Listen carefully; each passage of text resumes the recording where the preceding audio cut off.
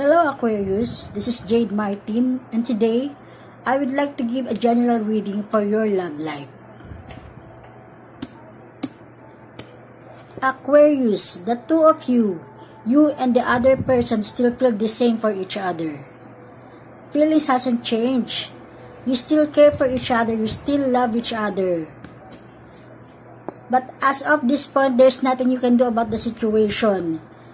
Definitely because there is a big distance between the two of you, and or there are situations that need to be dealt with.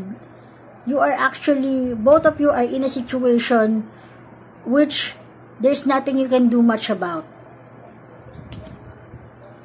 It's probably your environment, the people around you that are keeping you away from each other. But don't worry, Aquarius, because everything is about to change soon. If you are at a point wherein you are both very far from each other, that is going to change.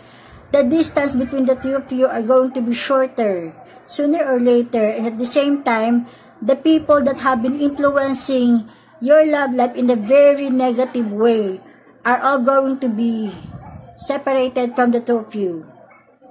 Therefore, there is a promise that the situation between you and this person that you love is going to improve over time. Just give it time. The only thing that you need right now is time and more time, because there is nothing that time cannot heal. Everything will be fixed. There will be clarity. You will get clarity about the things that were not clear before.